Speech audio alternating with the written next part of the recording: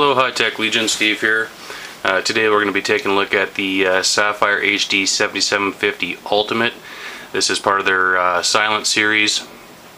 It is a fanless cooler on this card. So that's why it's part of the Silent series. Right, you can see there's no fan. It's PCI Express version 3.0. DisplayPort 2, HDMI, AMD APP, AMD Eyefinity 2.0, and a 28 nanometer process, which is new for the 7000 series of cards.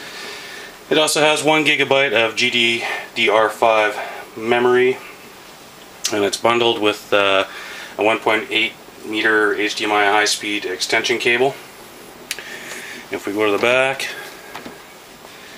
some more of the features of the card that we've already gone over on the front, and a little more information on the card here. So let's open up the box. Here's the HDMI cable, a DVI to 9-pin dongle, VGA I guess, installation CD, quick installation guide, and then the product registration card. We take the card here. It comes in a anti-static bag. Take it out. Okay, so here's the card. On the front here, it has a little peel-off wrap.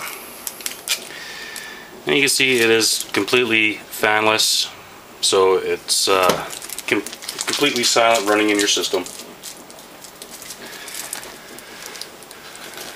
And you can see that the size of the cooler itself is a fair size. It covers the length of the card, and it comes over the edge of the card.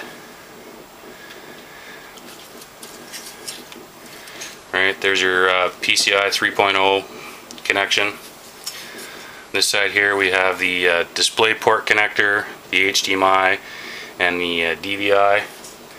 You can see there's no power plugs for this card, so the power is completely drawn from the PCI slot. So it's really low wattage as well. Blue PCB, which is what we typically see from Sapphire. So let's put this in and run some benchmarks.